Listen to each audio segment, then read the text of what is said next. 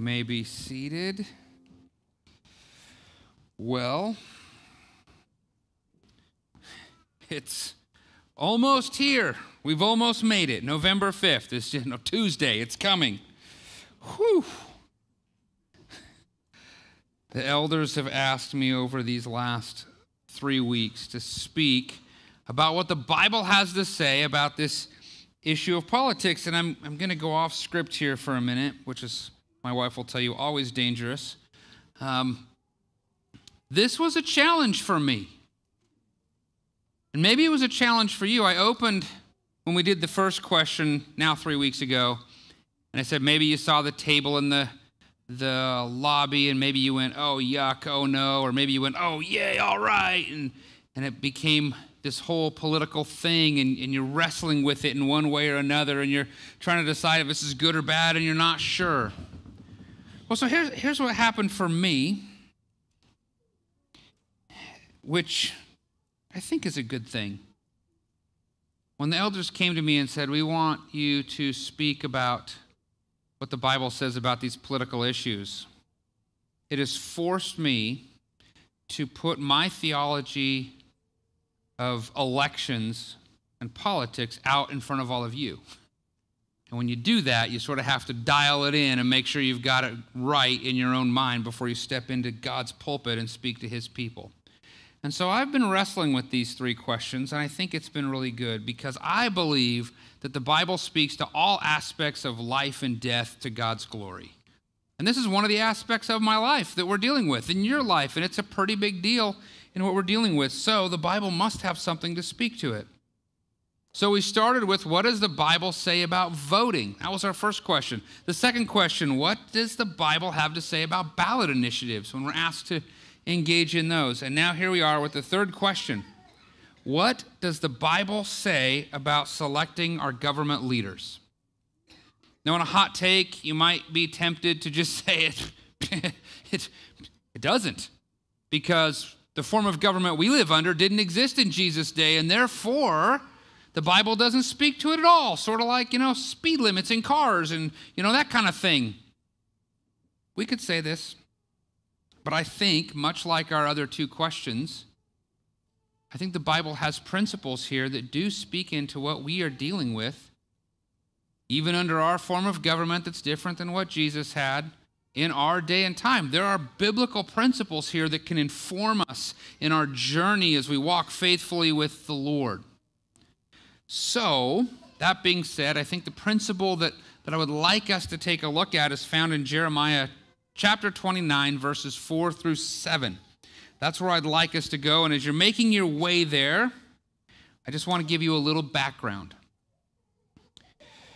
God's people, the Israelites, had turned their back on God. They had disobeyed God over and over and over again. And he was gracious and patient and slow with them. And yet, as he promised, he eventually came and said, all right, enough's enough. I'm going to remove you from your land. So he raised up a conquering army, Babylon in this case, to come and take the land and take all the people and haul them off into captivity. The strategy of that day was to take all these people to a land they were not familiar with. So they hauled them back to Babylon. And this was because of their unfaithfulness. And now they're there. They're probably trying to make sense of it all. They're saying, what happened? The dust is settling. And the prophet Jeremiah, who speaks for the Lord, sent them a word. And that's where we're going to pick this up now, starting in verse 4. Jeremiah chapter 29, verse 4. It says, thus says the Lord of hosts, the God of Israel, to all the exiles whom I have sent into exile from Jerusalem to Babylon. Build houses and live in them.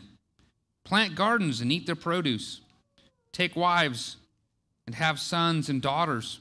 Take wives for your sons and give them to your daughters in marriage, that they may bear sons and daughters. Multiply there and do not decrease. But seek the welfare of the city where I have sent you into exile, and pray to the Lord on its behalf, for in its welfare you will find your welfare. God could have sent him a message that said, Start a guerrilla warfare effort. Fight from within. Hold strong. Or he could have said, make every effort to escape. You don't belong there. It's a wicked and unjust government. Get out. He didn't say that at all. That was not the instruction he gave to these people. Instead, he says, listen, go ahead and build houses. Go ahead and plant a garden. What does that say? You're going to be here for a while. In fact, go ahead and have kids. And then when those kids are grown, marry off those kids to other kids and have grandkids. He's saying you need to settle in. You need to trust me. Because at God's hand, under God's control, they were there for 70 years. And he says something that I find so informative to them as they're just getting started in this exile in Babylon. I find it so fascinating as we think about where we're at in this world on our journey to the eternal city. We're just passing through. This is not our home. Not as it is. It will be in the new heavens and new earth, but not today. We're passing through.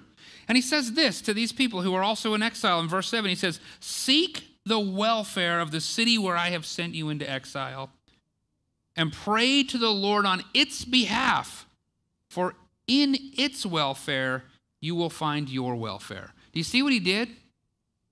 He said, if it goes well for them, it'll go well for you. All right, so in this city is where you will find your blessing, so you better be looking after the well-being of that city. That's an interesting principle, isn't it? That's a really fascinating deal because Babylon was completely wicked, completely sinful, completely anti-God. In fact, they sacked God's people and destroyed the temple and made a mockery of everything about these people and their God. Everything. And yet, God said, that's where I'm going to put you. Now, 70 years was judgment on the people. They were in sort of a really big timeout so they could get their head on straight and go, oh, we need to turn back to the Lord.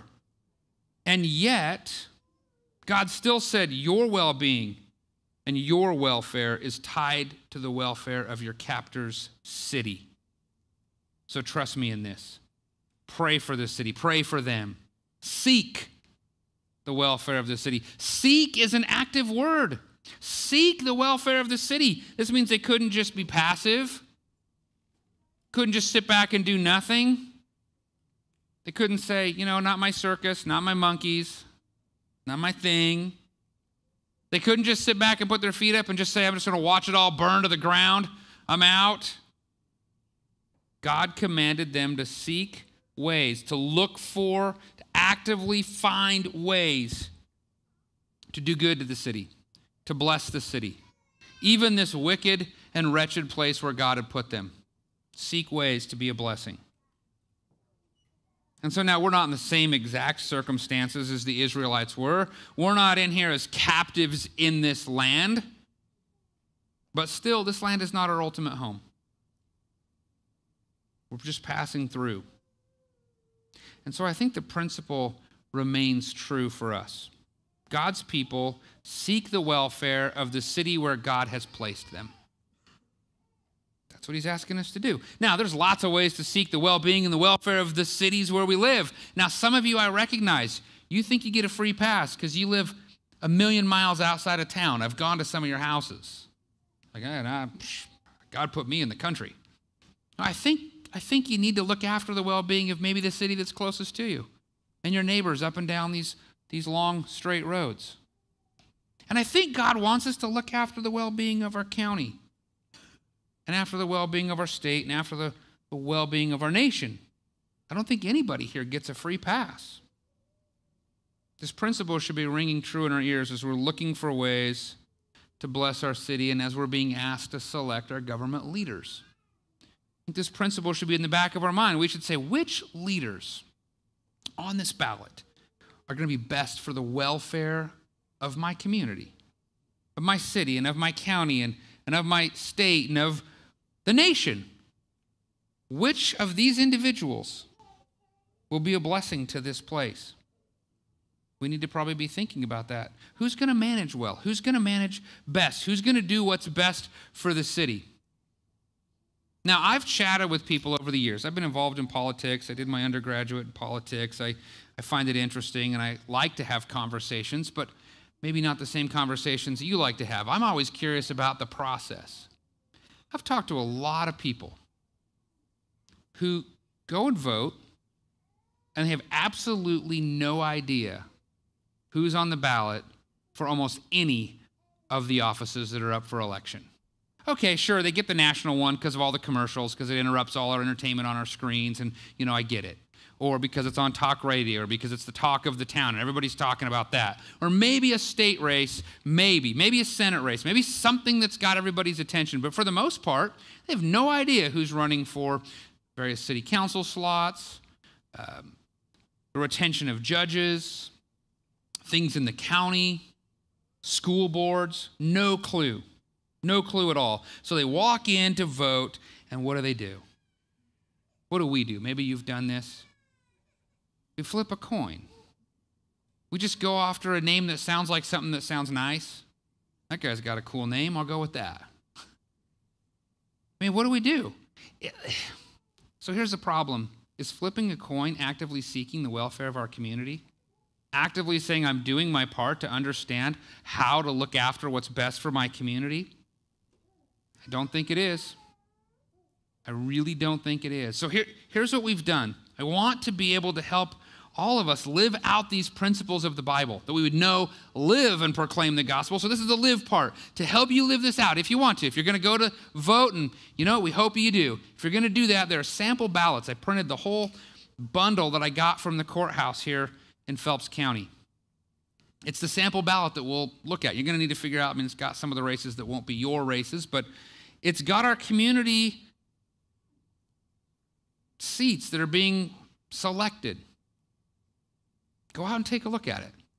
Do a little bit of work before. Be prepared so that you can seek the well-being of a city. Find out who these people are who are looking to manage and run our communities. I think if we're going to follow this, we need to do that. I was surprised when I got the sample ballot and I started looking over it.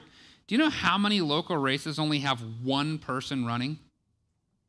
It's not even an election. It's just one person. And at first I thought, well, maybe that's because, all these people in Nebraska are so intimidating, they run off all the competition or something. But then I saw City Council Ward 1 here in Holdrege. You know when people are running for that race? None. Some of you live in Ward 1. And you should be terrified because we've all conspired to write your name in the line, and then you're going to have to do the job. I don't think that's how it works, but whatever. We should be so grateful for the people who've been willing to come and manage our community and do the hard work that's there. And hopefully they're going to be looking after the well-being of the city. Hopefully they're good people that would do well in this community, but we need to pray for them because that's what this text also said. Pray for these people. It must be a hard job if nobody wants to do it. And if you live in, City Council Ward 1, maybe we should stand up and say, hey, put my name in there. I'll do the job. I don't know. We need to be thankful for the people who are doing this hard work in our local communities and in our local races. And we need to figure out who's going to do well in these other races where there are a number of people that we need to select some from. We need to look after the well-being of our community. But listen, it's not just about our immediate physical well-being. There was a lot more going on here with God and the Israelites. There's a lot more going on here with us. It's much bigger than just this physical thing. Jeremiah 29, where we were just reading, if we were to look at 11 through 13, just a little bit further down from where we reread, it gives us a glimpse of how. This is how the exile in Babylon was going to be good for the Israelites. It was how God was working. It was how he was shaping them. It was sort of the why this whole exile itself. It says this, I know the plans I have for you, declares the Lord. Plans for your welfare. There's that word again. And not for evil, to give you a future and a hope.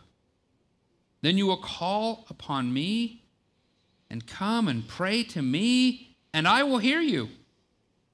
You will seek me and find me when you seek me with all your heart. This whole thing was something that was so much better than what they could have had physically. It was that they would have God. Having God, following Jesus is the better welfare. Walking in his ways, having salvation, that's the better thing. That's the best welfare and well-being we can have. And that's what God was seeking for them. And you know what? The New Testament picks up this idea, and it carries it forward even to us. Acts 17, 26 through 27 says this: God made from one man every nation of mankind to live on the face of the earth, having determined allotted periods and boundaries of their dwelling place, that they should seek God and perhaps feel their way toward him and find him. God chose where we live so that we would know God and that people would find him. And maybe he put you where he put you so that you could help others to feel their way to God. Or maybe he put you where he put you so that you might reach out from your blind state and find God. We're passing through here. We've been put here for a purpose. And as we seek after the well-being of the city, we should be seeking after this bigger well-being. So Christians, I want you to be encouraged. I want you to think about these 3 questions that we've looked at and these principles as you think about your ballot, or as you even consider if you're going to vote or not. Election is but one more way to seek the welfare of our city and our state and our nation. And maybe, just maybe, God might take all of this when it's all said and done, no matter what happens next Tuesday, and after that and all the courts and all the other stuff that's probably going to happen. After all that, God may use that to draw people to himself. Amen. To change their citizenship from here to a citizen of the eternal city for God's glory. Let's pray. Lord, as we, as a nation, are being asked to vote, as we, as a people, are being asked to look after the well-being of our city, God, I ask that you would equip us to do that well, that we would have your discernment, and Lord, that you would bring blessing on our community, that our well-being tied with the well-being of where we live, Lord, would be good. And God, may we remember Christ in all of this, that we would put the gospel first in all of it and have an opportunity, Lord, to represent our true King, King Jesus, as we keep our eye on that eternal city and on your glory. It's in Jesus' name.